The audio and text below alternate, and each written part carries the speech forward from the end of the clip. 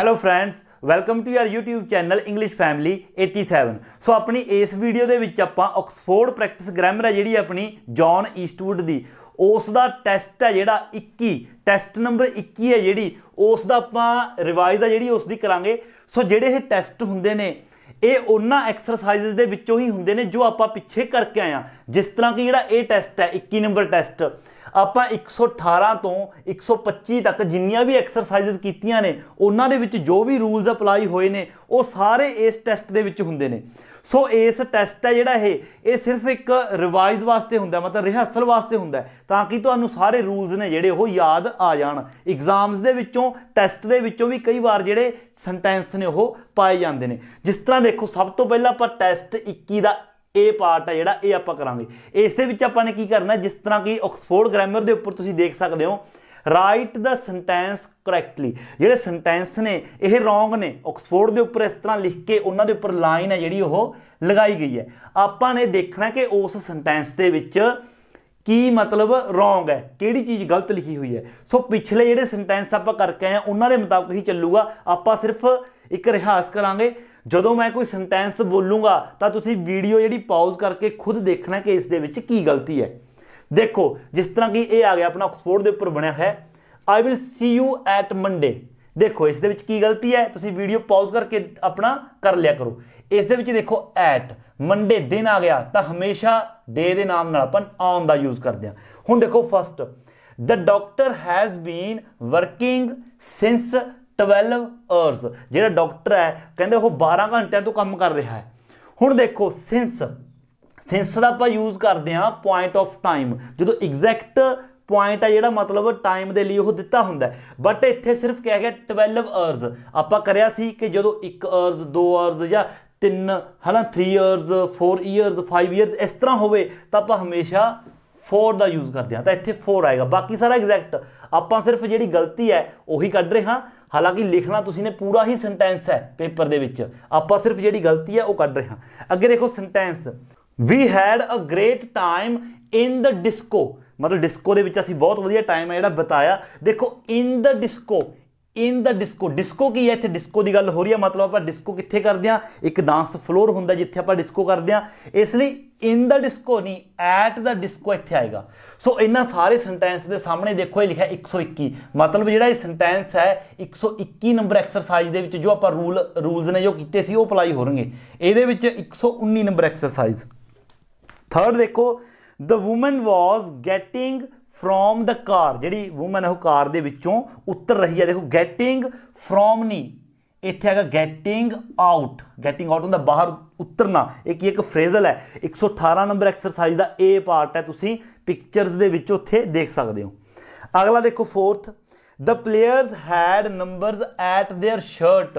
उन्हां दी शर्ट के उपर मतलब नंबर लगे हुए ने एट देयर शर्ट्स नहीं ऑन देयर शर्ट्स। सो सारे आई होप कि तुहानूं समझ आई जांदे ने। अगे देखो fifth, the new manager takes over eight 2 weeks time.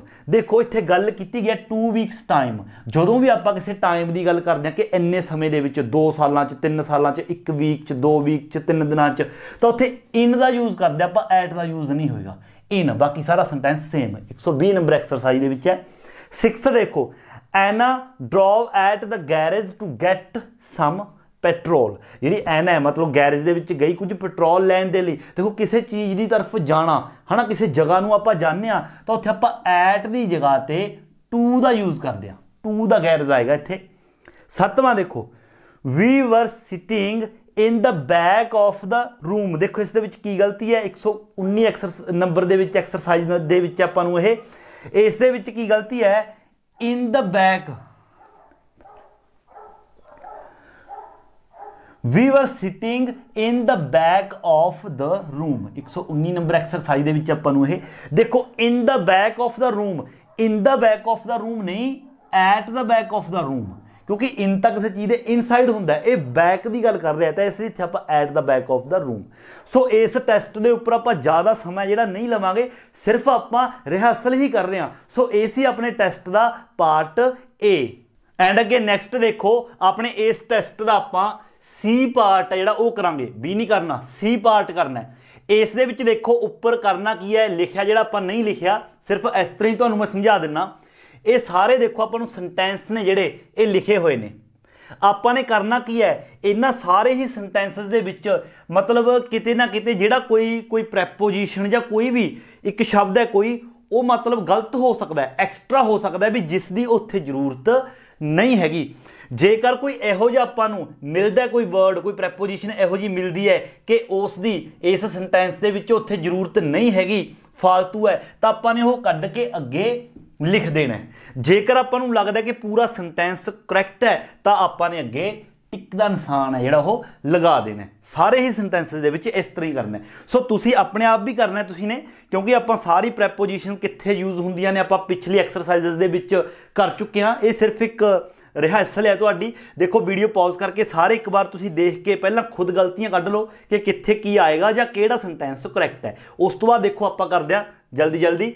देखो फस्ट देखो, the cat was sitting on top of the shade. On top of the shade बिल्कुल करैक्ट है, इस दे विच कोई गलती नहीं हैगी। ऑन है जिहड़ा बिल्कुल करैक्ट जगह ते लग्या होया है, ऑन टॉप। अगे देखो कन्वेंट्री, एक मतलब नाम है किसी का, जगह का नाम है। कन्वेंट्री इज नियर बाय बिमिंटम। हुण देखो इहदे विच गलती की है, इत्थे नियर आ गया। बाय दा मतलब की हुंदा है, बाय दा मतलब हुंदा है नाल बगल दे विच जां फिर दुआरा। हुण इत्थे की है डिस्टेंस की गल हो रही है तो नियर आ गया, तो नियर दे नाल दोबारा आपां बाय दा यूज है जिहड़ा वो नहीं कर सकते, इसलिए इस दे विच बाय है जिहड़ा वो एक्सट्रा है, आपां अगे कढ के लिखता। अगला देखो, luckily our train arrived on the time. देखो ऑन द टाइम, टाइम दे नाल कभी भी आपां ऑन द टाइम आपां कदे यूज नहीं करते, ऑन टाइम हुंदा सिर्फ, ऑन टाइम इन टाइम आपां कीता भी है, तो इसलिए इत्थे जिहड़ा द है वो आपां बाहर कढ के लिखांगे। अगला देखो, people were running away from the gunman. बिल्कुल करैक्ट है, फ्रॉम द गनमैन, गनमैन तो दूर जा रहे हैं, है ना। अगला, it sounds as if the company is in trouble. कहना इंज लगता कि कंपनी है जिहड़ी वो खतरे दे विच है, इन ट्रबल, बिल्कुल करैक्ट है। अगला, the car was in the front of a बस। देखो इन द फ्रंट ऑफ बस, जेकर तुसीं देखो जिहड़ी ये फ्रेज हुंदी है, ये हुंदी है इन फ्रंट ऑफ, आपां आम ही यूज करते हैं इन फ्रंट ऑफ, तो द एक्सट्रा इहदे विच, तो ये द है जिहड़ा आपां बाहर कढ के लिखांगे। अगला, देयरस a meeting on next Tuesday. देखो आपां किसी भी दिन दे नाल डे का जिहड़ा नेम है आपां उत्थे ऑन दा यूज करते हैं, बट उस तो पहले आ गया नैक्सट ट्यूजडे, आपां नूं बिल्कुल एग्जैक्ट है जिहड़ी वो मतलब इत्थे दस दिता नैक्सट ट्यूजडे, तो इसलिए ऑन दा यूज इत्थे करने की जरूरत नहीं हैगी, तो इसलिए ऑन है जिहड़ा वो बाहर आएगा। अगला, Lisa drew a plane on the back. देखो ऑन द बैक बिल्कुल करैक्ट है, ऑफ एन इन्वेलप, ये भी इत्थे ऑफ बिल्कुल करैक्ट जगह पे है। अगला, आई विल बी एग्जॉस्टेड, ठीक है। बाय द टाइम बिल्कुल करैक्ट है, I get home sorry, by the time बिल्कुल, इथों ये भी अपना की है करैक्ट है। सो इस तरह इसी अपना टेस्ट 21 का अपना पार्ट सी। एंड अगे नैक्सट देखो आपां इस टेस्ट का ई पार्ट है जिहड़ा वो आपां करांगे ई पार्ट। डी पार्ट भी करना है, वो तुसीं खुद करना है। उस दे विच सिर्फ की है आपां नूं सेंटेंस दे के ब्लैंक्स दित्तियां होईयां ने और सामने आपां नूं 4-4 ऑप्शनस दित्तियां होईयां ने प्रैपोजिशनस दियां कि तुसीं किहड़ी प्रैपोजिशन उत्थे पुट करनी है। वो आपां पहलां सारे कीते होए ने, तुसीं सिर्फ उसकी की है रिहर्सल ही करनी है, वो तुसीं खुद करके देखना है। सो अगे देखो ई, इस दे विच की है, इस दे विच सेंटेंस बनाने ने पूरे, इसलिए आपां ये करांगे। इस दे विच करना की है, complete the second sentence so that it has a similar meaning to the first. Second sentence बनाओ, ये सेंटेंस पढ़ के तो उसका जिहड़ा मीनिंग है वो सिमिलर होना चाहिए फर्स्ट वाले दे। Use the word in bracket, और ब्रैकेट दे विच जो अपन वर्ड्स दिते ने उन्होंने आपां ने की करना, यूज करना, जिस तरह की पिछली एक्सरसाइज दे विच आपां कीते ने। देखो सिमिलर मीनिंग बनाना बिल्कुल आसान है, देखो बना के ही देखो सीधा पता चलेगा। देखो जिस तरह की कह रहा है, this is the Glasgow train. मान लो ट्रेन खड़ी है, वह ट्रेन इस जगह पर ग्लासगो जाने वाली है, तो आप उसको कहना ग्लासगो ट्रेन। मान लो कोई ट्रेन है, कोई लुधियाने जाने वाली ट्रेन, आप ये भी कह दें कि लुधियाना ट्रेन है ना, ये लुधियाना जंक्शन फलाना है ना, जो भी है ट्रेन का आप नाम सीधा इस तरह बोल दें। हुण अगे इन्होंने आपां नूं दिता गोइंग। हुण आपां ये कहण दी बजाय कि ग्लासगो ट्रेन है, आपां ये भी कह सकते हैं कि ये जिहड़ी ट्रेन है ग्लासगो जा रही है, क्योंकि गोइंग आपां नूं दिता, अपनी गोइंग नाल ही बनाउणा है, इसलिए आपां नूं दूसरे लोट ही कहना पेगा कि ट्रेन ग्लासगो जा रही है। तो आपां कहांगे दिस ट्रेन, क्योंकि ट्रेन की गल हो रही है, दिस ट्रेन इज गोइंग, ये आपां लगाता गोइंग, कित्थे जा रही है Glasgow, this train is going Glasgow, ये अपना आंसर आ गया। इस तरह भी कह सकते। अगला देखो, Scott is a resident of Washington. जिहड़ा स्कॉट नाम का व्यक्ति है, नाम है किसी का, वो की है, वो रेजिडेंट है, मतलब निवासी है, रहन वाला। कित्थे दा रहन वाला है? वाशिंगटन का। आपां नूं ये दस्सिया गया कि स्कॉट वाशिंगटन का रहन वाला है।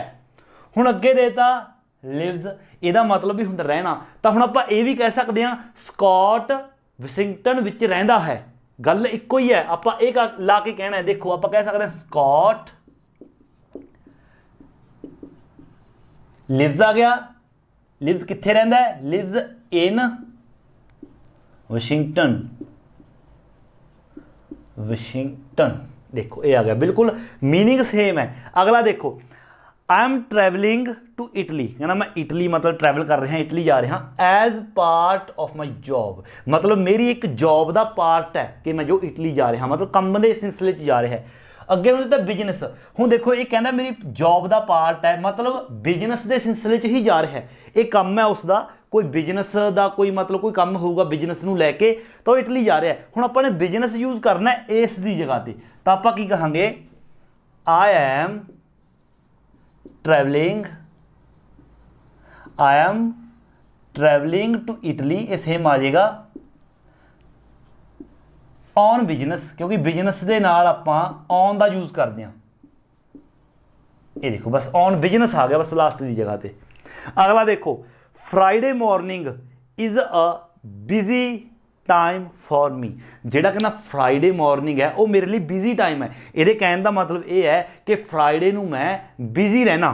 तो देखो आई एम, हुण आई एम लाता, आप ये कह सकते हैं मैं फ्राइडे मॉर्निंग बिजी हाँ, क्योंकि आई एम का यूज़ करना अपने, तो ये कहेगा आई एम बिजी, है ना, आई एम बिजी, मैं बिजी हाँ, कदों? फ्राइडे मॉर्निंग, तो इत्थे ऑन का यूज़ आएगा, ऑन, क्योंकि फ्राइडे है, फ्राइडे के नाल on, on Friday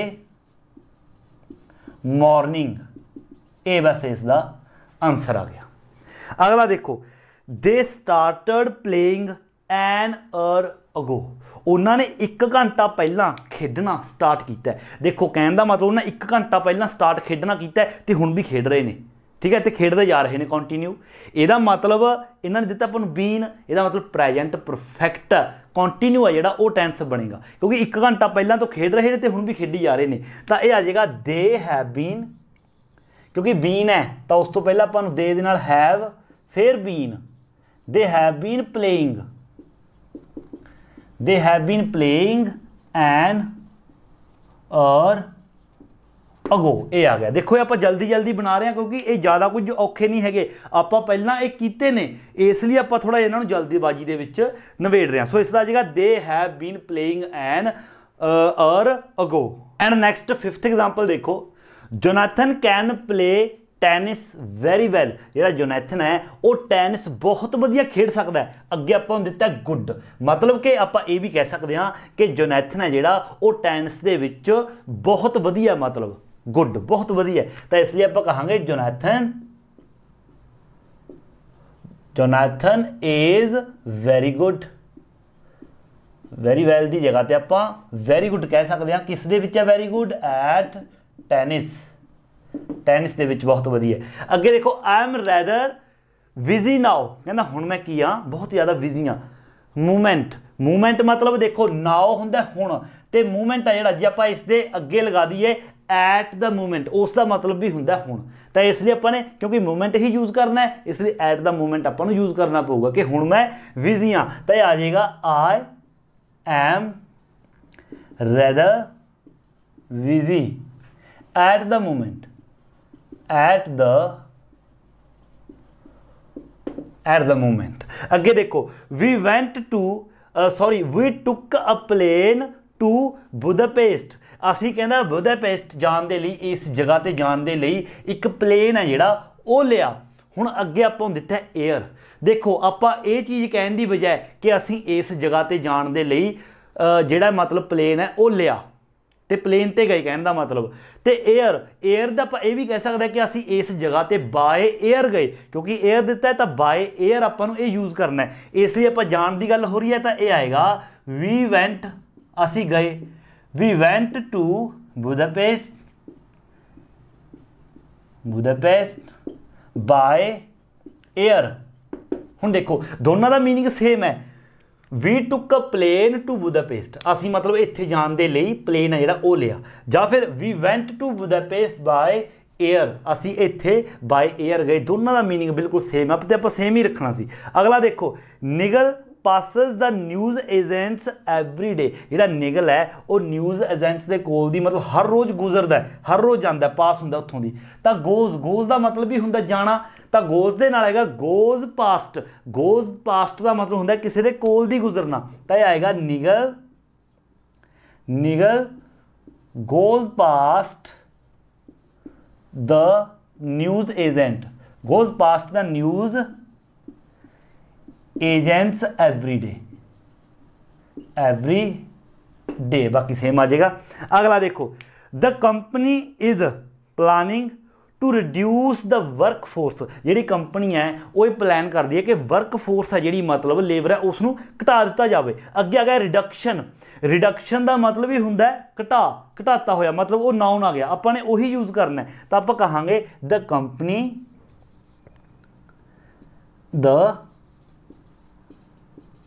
company is planning, ji company वो प्लानिंग कर रही है किस चीज़ की। इन्होंने कहा सी टू रिडक्शन वर्ब तो आप यूज़ नहीं करनी, आपने करना रिडक्शन नाउन, तो यह आएगा अ रिडक्शन। हुण रिडक्शन किस चीज़ दे विच, workforce they which, in the workforce, इस तरह जी है। अगला देखो we got to our guest house early enough. असीं अपने गेस्ट हाउस से कहना बहुत ज़्यादा अर्ली इनफ पहला पहुँच गए फॉर अ मील दे लिए, खाने के लिए असीं थोड़ा जल्दी पहुँच गए। हुण है टाइम, हुण टाइम आप दो तरह यूज़ करते हैं, on time in time. On time हुंदा बिल्कुल एग्जैक्ट समय के लिए, इन टाइम हुंदा समय तो पहला। इत्थे समय तो पहला की गल हुई है, इसलिए आप अर्ली इनफ की जगह पर इन टाइम है जिहड़ा वो आ जाएगा। तो आ जाएगा we got to our guest house early enough ते इन टाइम इको गल है, इन टाइम फॉर अ मील। तो इसका एग्जैक्ट आंसर आ गया। सो इस तरह ये सी अपना टैसट नंबर 121। सो जो टैसट है आप थोड़ा जल्दबाजी दे विच कीता है, क्योंकि इस दे विच समझाउण वाली कोई गल नहीं हैगी, क्योंकि आप पहला ही 118 तो 125 तक जो एक्सरसाइज कीतियां ने चंगी तरह करियां ने, उही जिहड़े रूल्स ने इन्हां दे विच अपलाई होए ने। सो जेकर वीडियो चंगी लगी है, प्रैक्टिस तुहाडी चंगी तरह हुई है, तो वीडियो नूं लाइक ते शेयर जरूर करो। सो मिलदे हैं अगली वीडियो लैके, उदों तक दिओ इजाजत। Thank you so much.